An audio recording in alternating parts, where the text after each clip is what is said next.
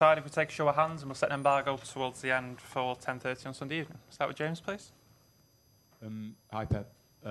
It's obviously been a really difficult week for Erling, to produce a performance like that. Can you just talk about his performance and what he's been through? And was it just this morning that you decided? Did he tell you he was fine to start? No, yesterday. Yesterday, the lineup, and he knew it. Of course, had been a tough when a close family passed away at that age.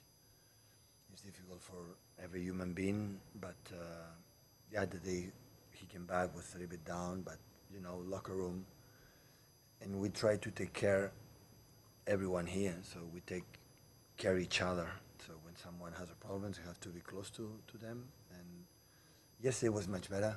His mood was, making jokes was better, and the best way, sometimes to forget things is do your job. And he's doing since many years perfectly.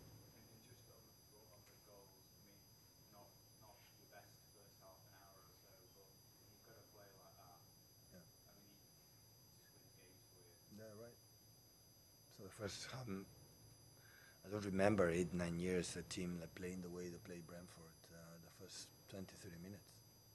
And I give credit to them. So we were not our best. It's not easy to handle, not even 1 minute, concede a goal, and these kind of things. It's not easy to handle it, but they deserved to maybe 0-2, so 0-3, I don't know. They create, every time had the ball, create a chance.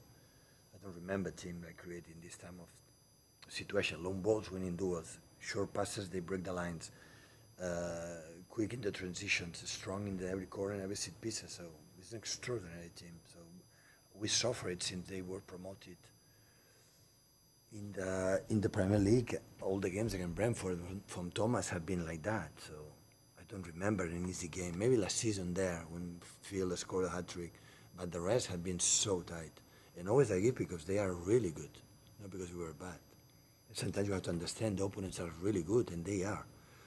But the second half, we were lucky with the 2-1 up, so the second half was our best, and we created a lot of chances, and we could score more. James? Hi, Pep. How would you describe Erling's form this season? Is this the best he's been since he's been at the club? He's been great anyway, but this season compared to other years, is he better than ever?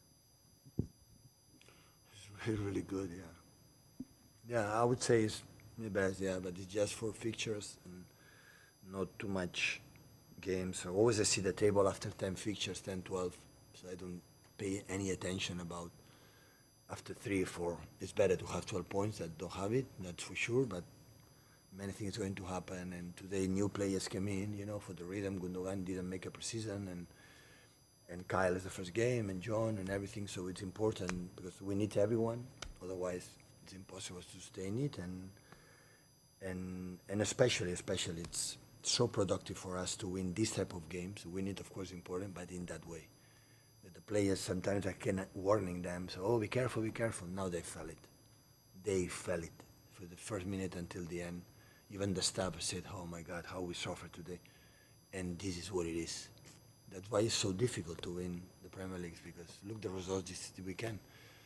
So it's very tight. The opponents are really good. All the keepers are really good. They make a good build-ups.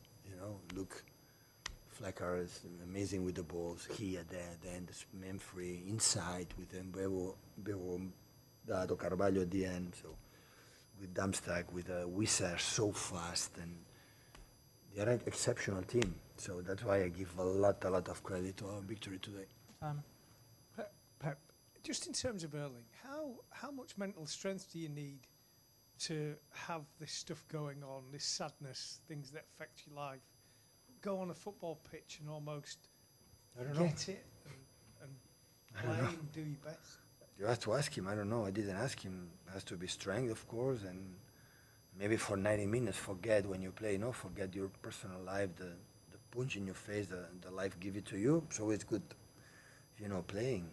I didn't speak, of course, we were in touch. How does he feel? But I not even ask him, so are you ready to play or whatever? So I said, okay, he's going to play. If he's not ready, he will come to me to say, Pep, I'm not ready. He didn't send it to me. And for us, it's an incredible weapon, A team's like one against one, when you isolate him with a central defender with the quality that you have with Ederson and Stefan for the long balls and loop passes. So it's a weapon that, you know, we have to explode. We have to use it, and the best way is 93 minutes, 92 minutes. You know, forget and just, you know, just play. Richard? Hi, Pep. You talked about how you struggled against Brentford. What is it that they do that makes life so hard for you? I have a huge list to tell you. A huge list. They are good in a high pressing. They are good in the long balls, second balls. They defend deep, so compact. Allow them to go outside, and no spaces inside. The transitions with Wissa, Antony, and Bebo, so they are really, really good. This season, even when they make high pressing, last season high pressing was long ball, Tony. And this season, no. This season they play short passes, they break, move inside, outside, and after they're so quick. Set pieces, every corner is a headache. Every throw-in in the final third is a headache. Every free kick, because they are every department, all the things they do. There's a manager behind. A manager. Sometimes you see a team that said, it's more, whatever happened. What they do is always sense. He's one of the best. Thomas is one of the best.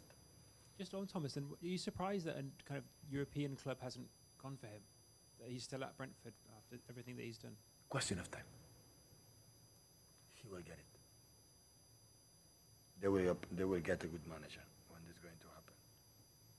Take a few. I'm good in few things, but in really one manager is good, I know which one is good. Take a few embargo for